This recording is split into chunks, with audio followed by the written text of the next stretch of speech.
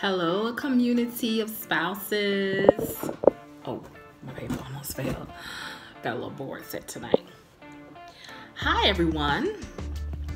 I wanted to come on this evening and see if I can be a blessing to somebody tonight, honey, because the battle has been real. So, my message for this evening is normal will get you killed. Normal will get you killed. Now, I have been in battle for like the last 2 weeks. And at first, you know, I didn't really catch on to it. But that's when I discovered that I can be a rapper, because I kept on hearing this word come up in my spirit. Think it not as strange. Think it not as strange. Think it not as strange. Think it not as strange. And I know you're probably thinking, like, what is she singing? But that's actually from 1 Peter 4:12-13. But we're going to get to that part. So I had been in battle, like, for the last 2 weeks. But each time, God, my comforter, has always reminded me to be strong and courageous. We walking in strong and courageous. And so I just put a couple of notes on my little board here. And I'm going to probably be looking up a lot. But I want to just go over some of these Bible scripts with you, so you think it not strange when you come into these, you know, these fiery furnace, when you come upon this. Now, I've also wanted to share that I have been coming in contact a lot lately with witches. And I'm trying to figure out why. All of a sudden, it's like they trying to come for me or something, and I don't really understand that. I had not understand it up until just recently, but now I'm like, wow, like what's going on? Then that's where that song came in at again. Think it not as strange. Think it not as strange. I know you're gonna probably think something wrong with me tonight, and it might be, okay, but normal will get you killed. So I have never, in all my life of living, have been normal. So I've been told. And it seems like every time I try to jump into the normal realm, I almost get killed. Now, when I say killed, I don't mean killed like physically killed. But it could probably lead to that. But when I say killed, I mean like spiritually killed. Like, let me give you an example. I try to go and say, oh, okay, I'm going to be a part of this. Or I'm going to do this. Or I'm going to, you know, blend it like this. Or I'm going to, you know, me and my family, we're going to do these things. And it's like, okay, you know, everybody want to live their best life. Everybody want to level up. Everybody want to do great things in life, for real. And so do you think that you can just do those things and God should be okay with that, right? Not for the ones that ain't normal. God not okay with that. When you not normal and you trying to live mediocre, God has a problem with that, and he is going to come for you. Just want to put that out there. God's going to come for you. So think it not as strange. Think it not as strange. We're going to get to that by verse. So I'm trying to be normal, you know, trying to live my best life. And that seems like when I do that, that's when the evil one try to come for me. Like, oh, I skipped a day of prayer, or I may not have read my word this week, or I may have like watched a little bit more TV than normal, or I may have, you know what I'm saying, dove in a little bit of my, you know, little shows and stuff that I sometimes watch, or I probably came upon something on Facebook that I probably really shouldn't have been watching, but came upon it anyways, or I probably try to have like a hang with a certain person that I probably really shouldn't have been hanging with, or, you know, stuff like that. You're thinking just normal stuff in life, like why I can't be normal, why I can't live my best life, God, like everybody else can, why I can't be like all the rest of us amongst us. And then he hit me with that rap again. Think it not as strange. Think it not as strange. Because when stuff start coming and happening, you be like, wait a minute. Like, did I step into something? Like, did I step into... Okay? Now, tonight I'm using hell as a metaphor because that's what's been going on for the last 2 weeks. But because my God is faithful, because I have been dwelling with him, God gives us grace, but he knows how to bring us back to reality as well. So we're going to jump to the first one is 1 Peter 4. And it talks about suffering for being a Christian. Now, this verse, this translation I got, I think it's the NLT, one of those. But let me start from 12. 1 Peter 4:12. And I'm going to read 13. Dear friends, don't be surprised. Think it not as strange. Don't be surprised at the fiery trials you are going through, as if something strange were happening to you. Because I thought something strange was happening to me. But God was like, you keep on forgetting. Like, I had told you since birth. Like, I knew you in your mother's womb. And you wasn't normal then. So, like, I had already predestined your life. And you try to come out here and be amongst the others. Like, this world that you living in is not your permanent home. You are an alien here. And yet you are among them. You're in this world, but you're not part of this world. And you think it's strange when things happen. No, you're not normal. So this is normal for you, not being normal. So thinking that it's strange that things are happening to you. Instead, be very glad for these trials. Make your partners with Christ in his suffering so that you will have the wonderful joy of seeing his glory. That's what I've heard again. For seeing his glory when it is revealed to all the world. So think it not strange when you come upon, when that war come for you, like when you walk into that war zone, you walk upon the battlefield. Think it not strange when those darts are being thrown at you, because you're not normal. These things are supposed to happen to you. Now, because a lot of people every now and again think that as Christians, we supposed to live our best life, and we supposed to be on our best behavior, we supposed to be so perfect, and everything's supposed to be so well. But that's not always the case.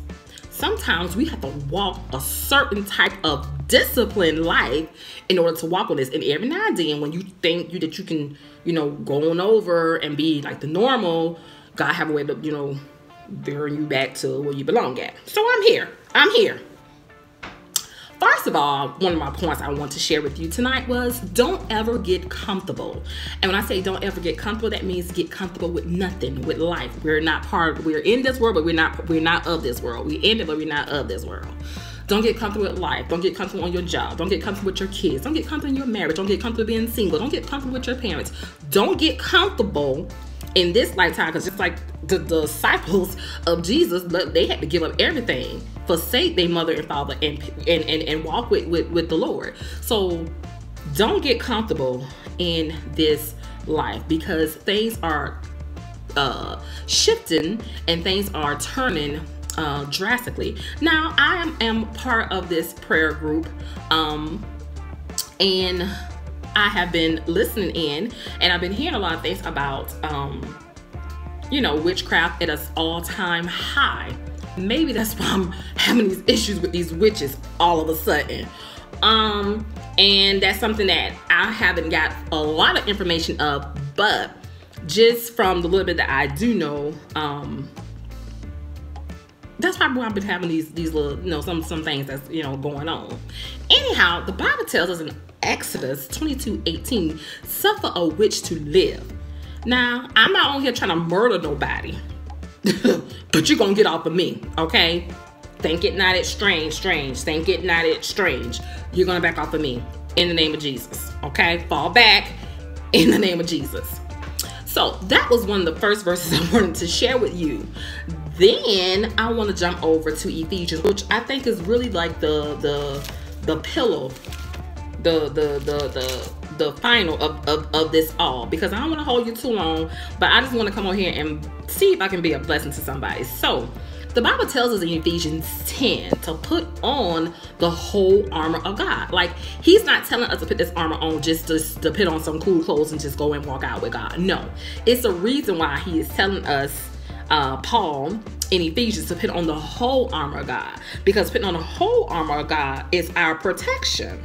And so when you go out and trying to live that normal life and you think, oh, I'm going to just, go have lunch today, go kick it with the girls today, I'm going to just go and, chill with the homie today, whatever. And you just out there, and you don't got no armor on, you don't got no protection on, you don't got nothing on, and you just free. Think it not as strange. Think it, I'm keep on saying that. I'm going to make a rap song out of that. I'm just saying. Think it not as strange. Okay, God gonna come for you because he gonna come for you. Okay, and God always send a warning before destruction. And so I'm a seer, and so with me being a seer, sometimes God show me things. I'm like, ooh, like I don't want to really see it, because I don't want to really see it, because sometimes it don't really be good things. And so sometimes I'd be like, that one, I rebuke that. But then it'll come back, and then it'll come back, and then it'll come back, and then it'll come back. And so think it not as strange when things start to happen, okay? So the Bible tells us in Ephesians 6, verses 10, and I'm going to read some verses after that. A final word: be strong in the Lord and his mighty power. Put on all of God's armor so that you will be able to stand firm against all strategies of the devil. All strategies of the devil. Because listen, he is evil, he is slick, he has one goal in your life: kill, steal, and destroy. And that's what he's trying to do. Man, let me tell you something. These past 2 weeks, when I tell you, it was like I was getting whooped. I felt like I was Jesus on the cross. Now maybe that might be a little bit extreme, but it sure felt like I was like thrown in the fire, like in this fire. It was like, we gonna throw you out here to the shock. And it was like, I couldn't even swim. I'm just gonna be honest. I ain't gonna even swim. But one thing I always held on to, like I have been telling us for the last couple of weeks now, God kept on reminding me, be strong and courageous, be strong and courageous. Your confidence is in me. Be strong and courageous. Your confidence has a great reward. Be strong and courageous. It's important to get you a word and hold on to it and let it stick to your spirit. And that was the one thing that helped me. And so I was able to hold my head up through the fire. I was able to hold my head up through what it was doing. I held my head up and was able to still hold my head up. Was very aware. God speaks to me and tell me things, and so I was very aware what was going on. And I was like, I'm strong and courageous. I'm strong and courageous. I got my confidence from the Lord. My confidence is in God. I'm going to sit back because he is my Jehovah Nissi. I'm going to sit back and let him show me how this gonna all work out. And it worked itself out. It worked itself out. So be prepared. Put on your armor to fight against all the strategies of the devil. But we are not fighting against, man. This part right here has been the most profound part of what I've been going through, because I had to keep reminding myself, you're not fighting against flesh and blood. You're not fighting against your flesh and blood enemies, but you're fighting against evil rulers and authorities of the unseen world, against mighty powers in this dark world, and against evil spirits in the heavenly places. Listen, this thing is for real. Like, you think you out there just fighting a person? This was not people, okay? And like I said, I'm a seer, so I can see, though I'm not dealing with a human person right here. I am dealing with dark things from the dark world. I'm dealing with evil spirits. I'm dealing with, is something going on and happening in the spiritual realm. And I felt sorry for the people around me, because it's almost like when I show up, I almost kind of like bring certain things with me. Like, it's like automatically there. I can't help that I'm blessed. I can't help that. I can't help that God chose me from my mother's womb. I can't help that. So think it not as strange. Yeah, I knew it was not strange. I was able to recognize, oh, this is a battle. Oh, this is something that's going on in war. I am going through warfare. This is what it's 2 weeks in a row straight. Like, really? Like, almost like somebody was just hitting you up with a belt or with something, just hitting you constantly over. That's what it felt like. Like, I still be looking back like, ooh, ooh. I'm like, ooh, okay, God, I know you said you got it and all. I know you got it, but ooh, because that's how it was. But think it not as strange. Okay? Therefore, he said, put on every piece of God's armor so you will be able to resist the enemy in the time of evil. And I'm so glad I was able to do that, because if I would have act like a normal person, it could have got me killed. It could have got me killed. Got me killed as far as my finances go. Got me killed as far as my my living status go. It could have got me. It could have got me killed as far as me being a mother, as far as me being a wife. It could have got me killed. So when I say the normal would get you killed, that's what I mean when I say normal will get you killed. Because sometimes you have to recognize where you are and where you're standing and what's going on. You got to take a look around and see, not thinking, not that strange, like something strange is going on here. But I recognize that this strangeness that's going on here is warfare. I recognize something that's taking place around here. This is not just in the natural. This is something that's happening in the spirit realm. Something is going on in the spirit realm, and the attack is from me. And so by me being able to identify that, I was able to say, okay, I was able to pull back and say, okay, I got it. So now what I have to do, I have to walk through it. Now I have to walk through the valley of the shadow of death. I have to walk through it. I have to walk through it, put my trust and my full confidence in God. Remind you, your confidence is in God. And I just shared with us on Sunday that though an army may surround us, Psalms 27:3, though an army may surround us, I will still be confident. I put my trust in God. And that's what I was able to do. Because all I kept on saying is, God told me to be strong and courageous. Those was his words to me. He didn't say to me, I need you to do this, this, and this. There will be times when he will tell you to do certain things, but he didn't tell me that this time. This time he said, I need you to be strong and courageous. I need you to be strong and courageous. I need you to be strong and courageous. I need you to have your confidence in me. I need you to be strong and courageous. And that's why I kept on telling when I pray for my children, when I pray for my husband, when I pray for myself, those were my words. I need you to be strong and courageous. I still have to be strong and courageous because the evil one is so, which brings me to the next verse. We're going to get to that. Let me finish reading in Ephesians. So 13, therefore put on every piece of God's armor so you will be able to resist the enemy in the time of evil. Then after the battle, which I think part of that battle ended today. Praise Jesus. Hallelujah. Thank you, God. But I'm still, like 1 Peter 5:8 tells us to be sober and alert. I'm still sober and alert because I don't trust the enemy. I don't trust the enemy. So then after the battle, you will be still standing and being firm. Look, man, I had people looking at me like waiting for a reaction.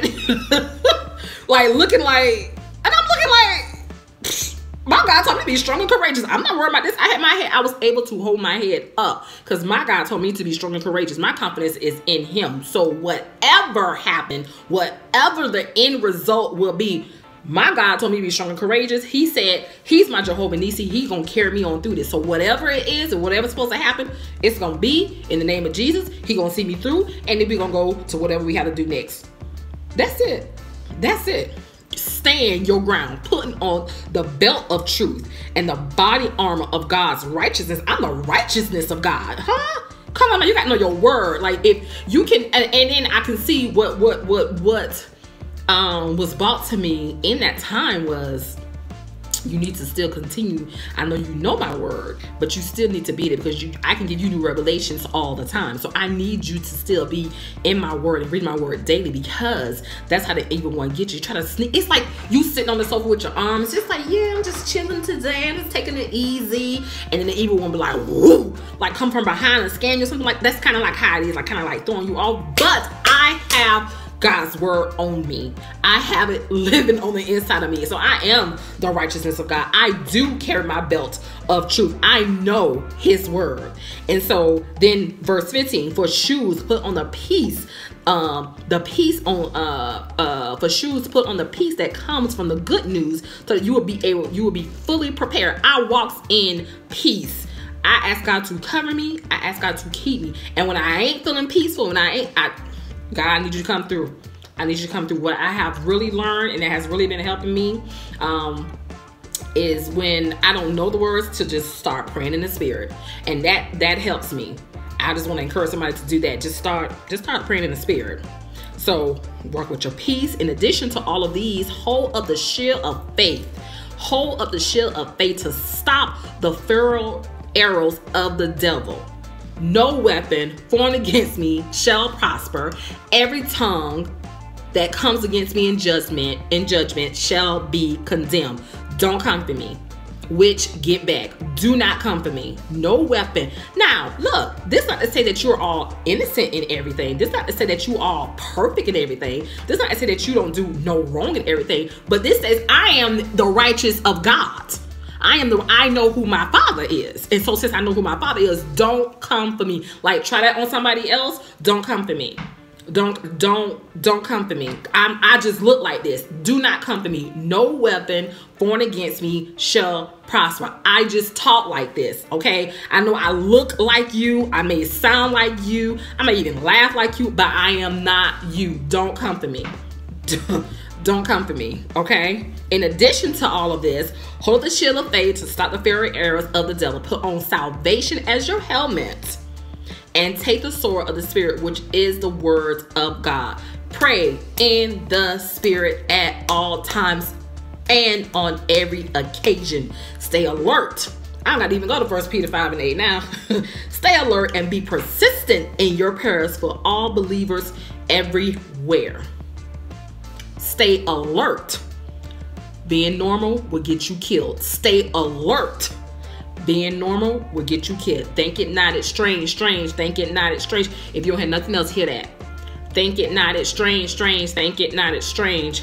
Normal will get you killed.